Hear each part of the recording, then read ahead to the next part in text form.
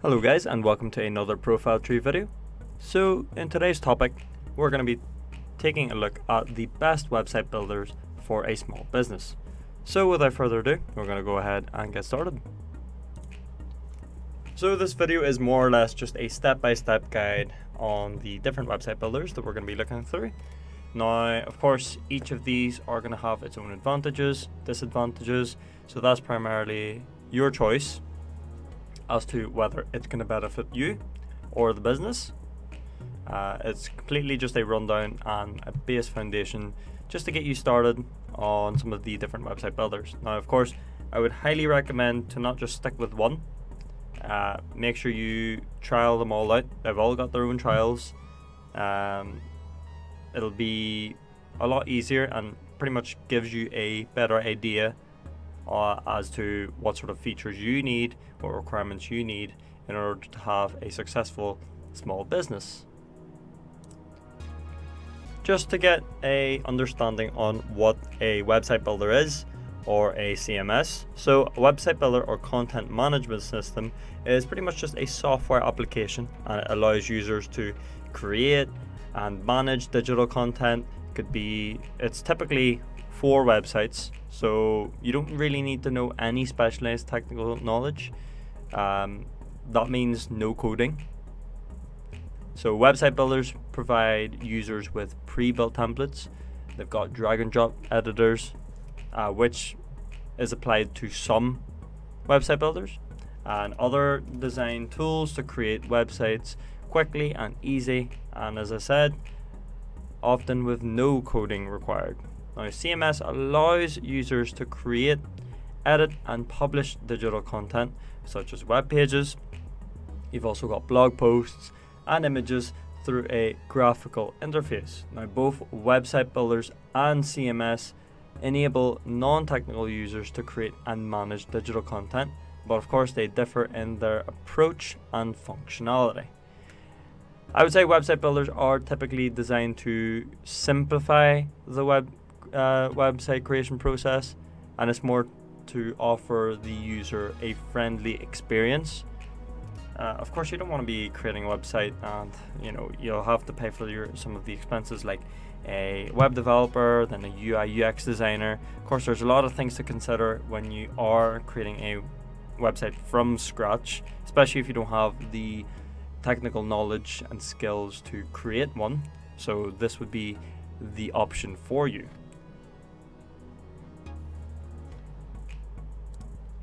So now that we've pretty much got a feel and touch for what we're going to be going through in terms of the topic for the best website builders for a small business, we're going to go ahead and start off with our very first website builder, and our first one being Wix. Now Wix is a drag and drop website builder, and it allows users to create a website, as I said, without knowing any coding knowledge. However, it does have its CSS implementation and HTML implementation if you wanted to add some code in. Now there's a wide range of templates to choose from with easy customization options. They've got e-commerce capabilities as well, so it allows you to set up an online store. It's got great customer support, including phone and email support. So just so you guys have an idea, we'll go ahead and take a look at one of the templates here. They have a range of different templates. Now I would say that Wix is up there in terms of how many templates they have. Now you can see there they've got business, health and wellness, beauty and hair, fashion and style. List goes on, even from store, creative, community and blog. On top of that as well, if you can't find a template that you'd like, you don't really have to worry about that, as there is an area there for blank templates. Now if you choose on that one, as you can see, they've got a range of different templates there. So one page, you've got overlapping layout, quite a couple of options as you can see. So once you are happy enough to pick out the template, you've found something, you're happy enough to go with it, what you can do first is to actually view the template before editing it. First you want to have a look and see what it will look like.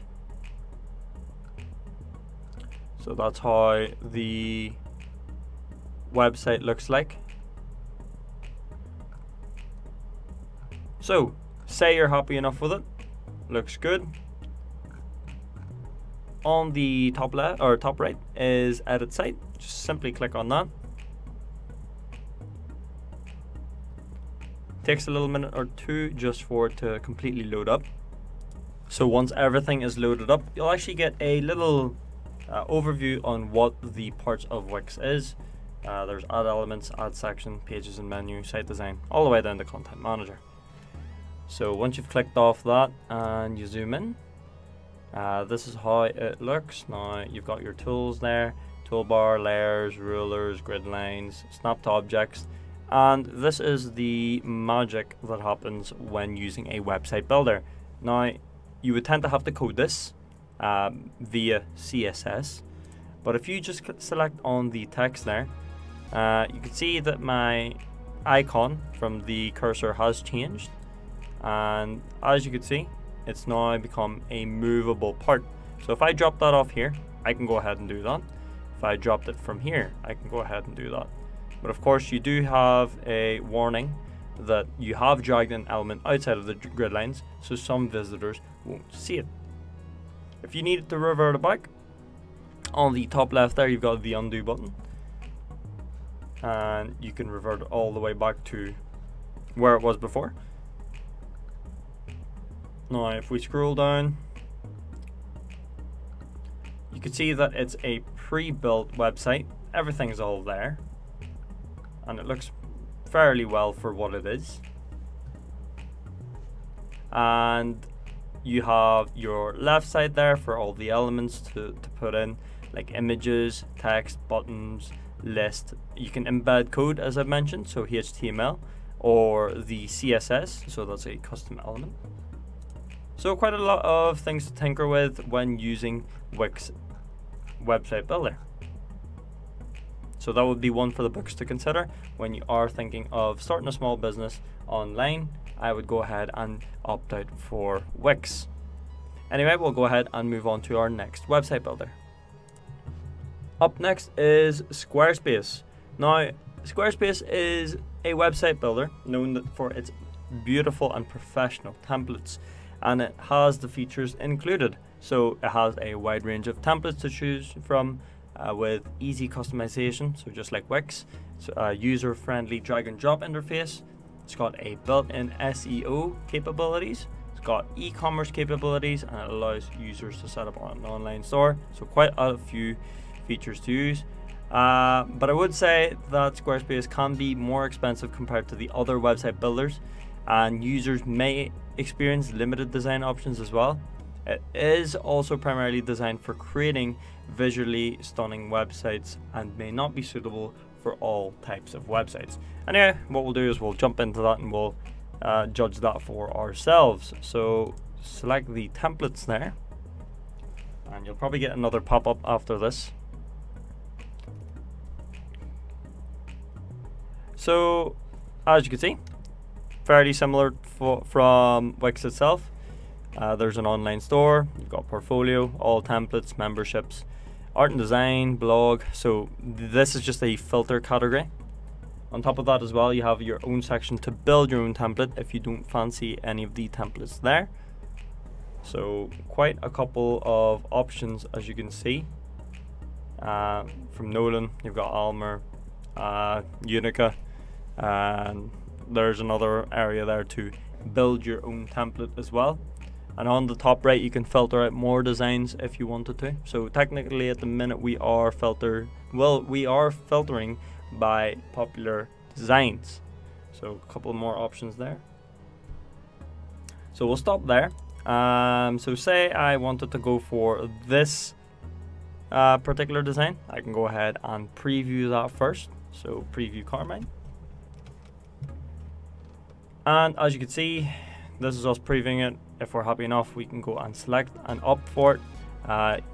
What Wix doesn't have, that Squarespace does have, is the fact that there is a desktop version, a tablet version, which it doesn't have, and the mobile version.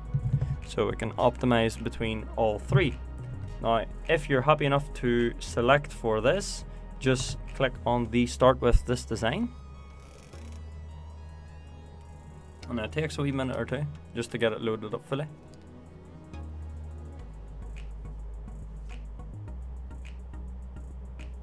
So it'll give you a guide again, just like Wix, on the site. So things that you may want to sell. Of course, that's the Squarespace title.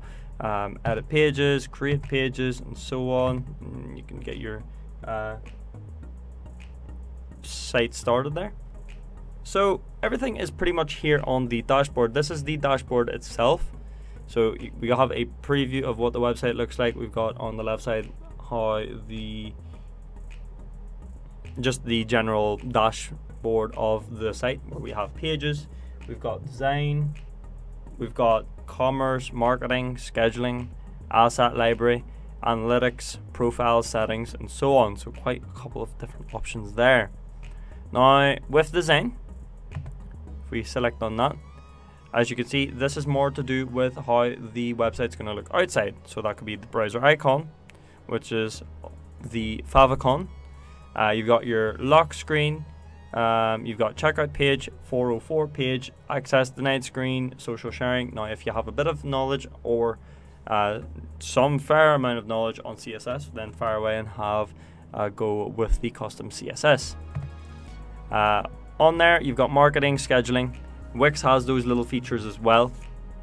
You've got design and pages is just basically to add more pages in.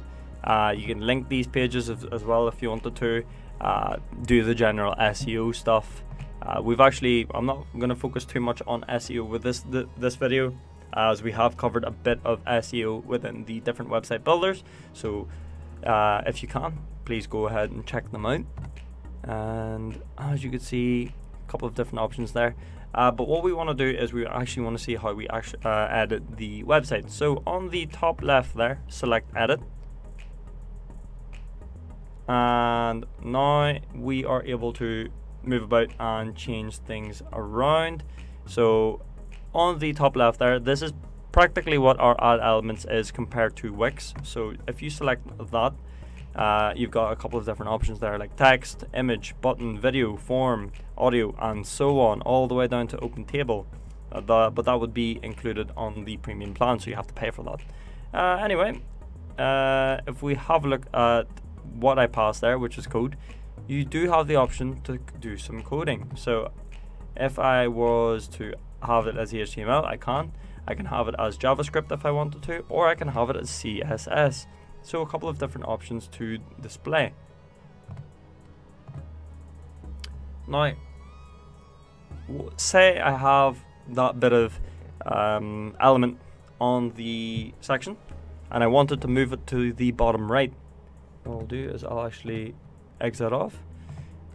All I need to do is click, grab, and drag. And now it's went from the top left to the bottom right. I also have the option to align, if it's vertical, from center, the bottom, or the top. I can also edit again, as I've mentioned before. Or if I wanted to, I could just simply hit delete. So that's just a quick overview on what Squarespace is. Now, of course, feel free to check out the pricing plans. It will vary. I don't really want to touch up too much on the pricing plan for this video, but you do get the odd promotionals sometimes, so I would go ahead and check out the different website builders to see which would offer the best discount. Now the next website builder there is called Shopify. Now this is another great website builder to use. Now there's quite a couple of trial runs that you can go through there. There's a place here which I'll show you now, which is called the Shopify themes. Now Shopify is a pretty popular e-commerce website builder that's designed to make it easy for users to set up an online store, and it has features included like a wide range of e-commerce templates to choose from, a user-friendly drag and drop interface, payment processing capabilities like making it easy to set up payments and manage transactions, and it also has built-in SEO capabilities. So just taking a quick glance through themes itself. Now there are quite a lot of different themes to choose from, and on the left side there it even prices out the price, the industry, you've got catalog size, the features as well, just a bunch of different areas there. You've got the different themes to choose from. Now you can list it out which one you want to look through, which is either the paid for or the free, as you can see. And just like the ones that we've seen, which is Wix and Squarespace, we have the capability to try that theme or just view a demo store. So if we view the demo store, that's how it looks. We have a mobile version as well. And of course, if you are happy to pick it, then you can try that theme or you can pay for that theme. But by the looks of things, this is a free one.